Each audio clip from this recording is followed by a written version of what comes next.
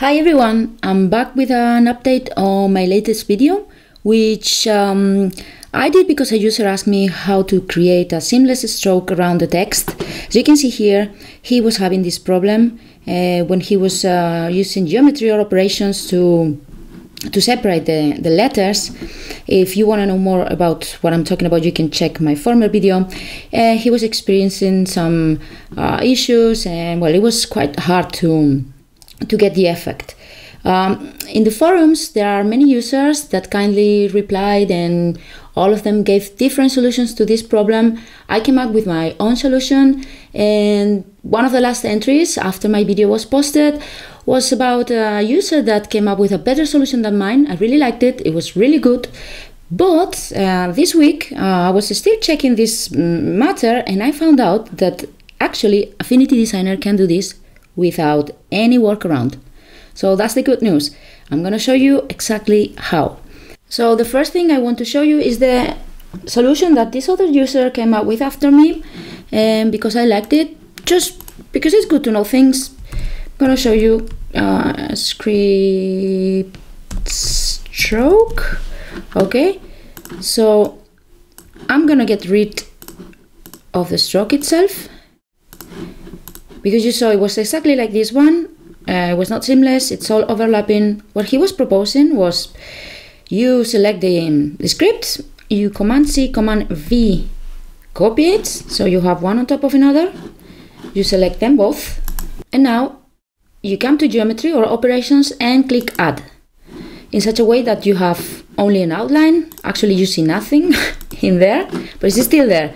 Okay, and now you just add a color to it, a width to it. You can put some other color for the fill, and that's basically it.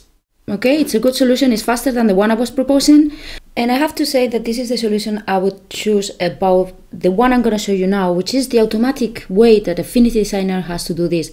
Because yes, finally I found a way to do it automatically, but there is a little bit of probably, I'd say, unless somebody else knows how to do this better or knows how to make come up with a solution, I would use this method, because the next one has a downside. So as you see, this is not a font anymore. This is all a curve. So when you send this for printers or whatever, in this case I would just recommend this method. I'm going to show you how to do exactly this in an automated way. So pick the text tool, you come here and say script stroke, and as you can see, I'm having my font and all the stroke with no overlaps. How is this possible? Okay, so if you come to stroke, to the panel stroke, you see here that I have checked this draw behind fill. This is the way that Affinity Designer is going to allow you to do exactly this effect. Let's see what happens if I uncheck it.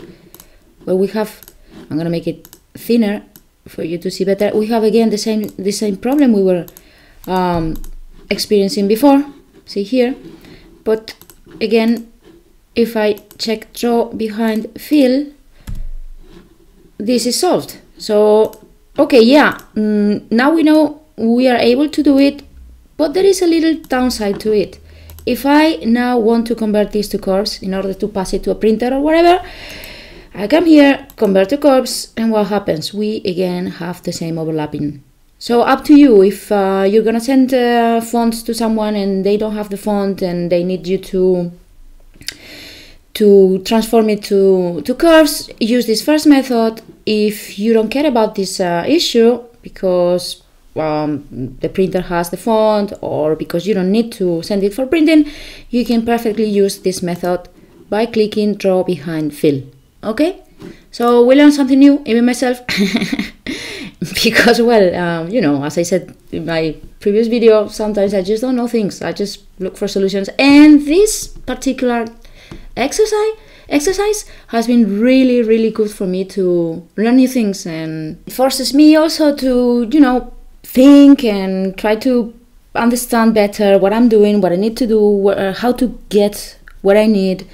So yeah, if you have any doubt, I will try my best to help you out, and maybe, well, it's also good for me because, as I said, I didn't know about these options. I had seen it before, but I didn't come across this particular problem, so it was really good. Now, thank you very much. I hope you like these 2 new solutions. I will do script stroke, great. I will try to do my next video as soon as I find some time.